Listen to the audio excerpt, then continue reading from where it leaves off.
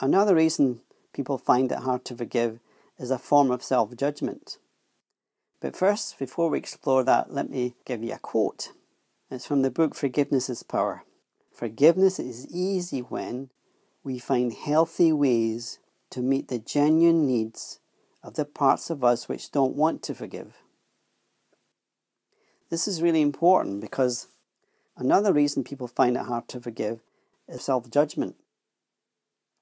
This is part of all this crazy-making feelings that can arise in us when we are taught that we should forgive, but nobody teaches us how to forgive. This creates a split inside us. The logic behind the split goes something like this. Forgiveness is good, therefore the part of me which wants to forgive is good. If the part of me that wants to forgive is good, then the part of me which does not want to forgive must be bad. This is wrong. This is bad logic is what it is.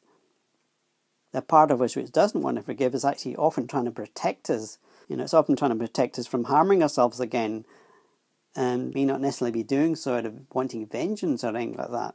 It may have genuine reasons. This is not actually our negative feelings or angry feelings or vengeful feelings that get in the way. It's actually our lack of acceptance of those feelings that get in the way.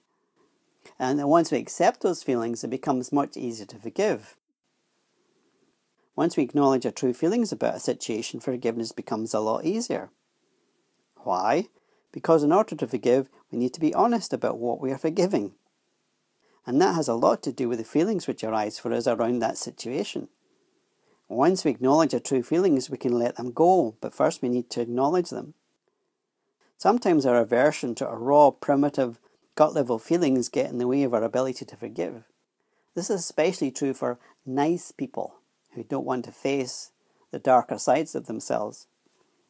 If we have a concept of ourselves as a nice person who never feels bitter, hate, blind fury or an urge to kill, that can get in the way of our ability to forgive if those feelings are arising for us about a person or situation we need to forgive. Covering our genuine feelings with a polite and superficial mask does not contribute to the forgiveness process, whereas genuine honesty does contribute to the forgiveness process. Can something as important as forgiveness be based on anything other than complete honesty? Not in my experience.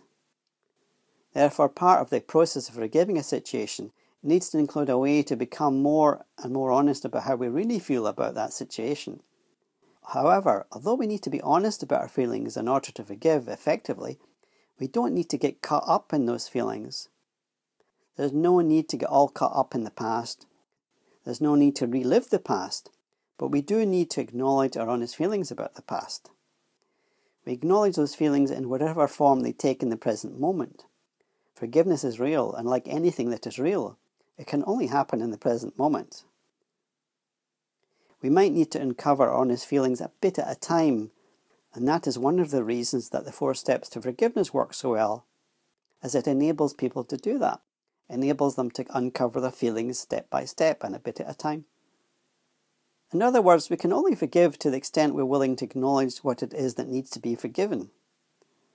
You need to include all of you in an honest and genuine way in order to be able to forgive.